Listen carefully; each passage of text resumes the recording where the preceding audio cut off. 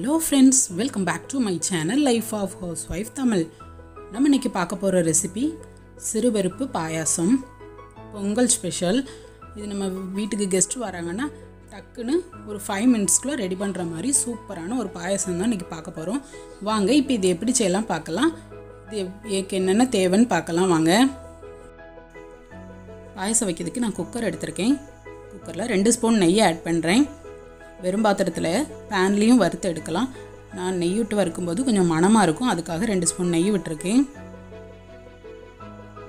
சிறுபருப்பு 1/2 cup,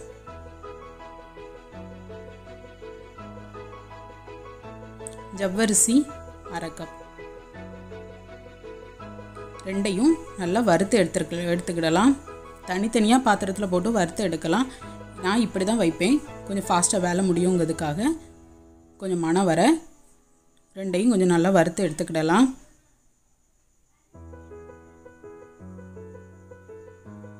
இப்போ நல்லா வறுத்து எடுத்தாச்சு.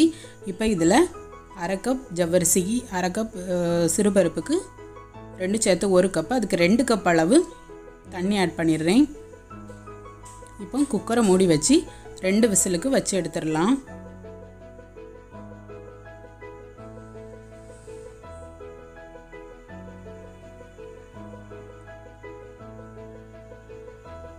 இப்போ 2 விசில் வந்தாச்சு. நான் குக்கரை ஓப்பன் பண்ணுறேன். நல்லா பருப்பும் ஜவ்வரிசியும் நல்லா வெந்தாச்சு. இப்போ நம்ம இதுக்கு மேலே இனிப்புக்கு அச்சு வெல்லம் எடுத்திருக்கேன். இதை நல்லா பொடி பண்ணி வச்சுருக்கேன், ஈஸியாக மிக்ஸ் ஆகணுங்கிறதுக்காக நல்லா உடச்சி வச்சுருக்கேன். அப்படியே 2 மடங்காக இருக்கணும். 2 கப் அளவு எடுத்திருக்கேன் நான். இப்போ இது கூட சேர்த்து நல்லா மிக்ஸ் பண்ணி விட்டுடலாம்.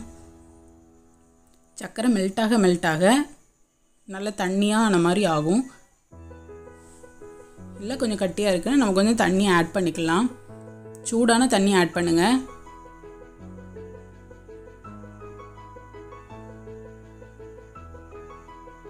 இப்போ நல்ல சூடான தண்ணி ஆட் பண்ணியிருக்கேன்.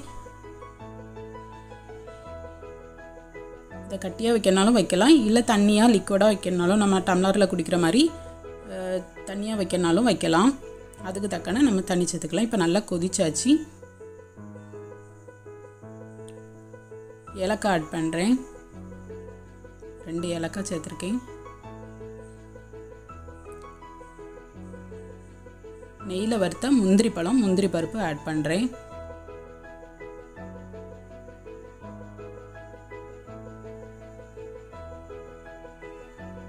ஃப்ரெஷ்ஷாக துருவின தேங்காய், அதுவும் ஒரு 1/4 கப் அளவுக்கு உள்ளே ஆட் பண்ணிவிட்டு நல்லா மிக்ஸ் பண்ணி விட்டு ஒரு 5 மினிட்ஸ் குக் ஆனால் போதும்.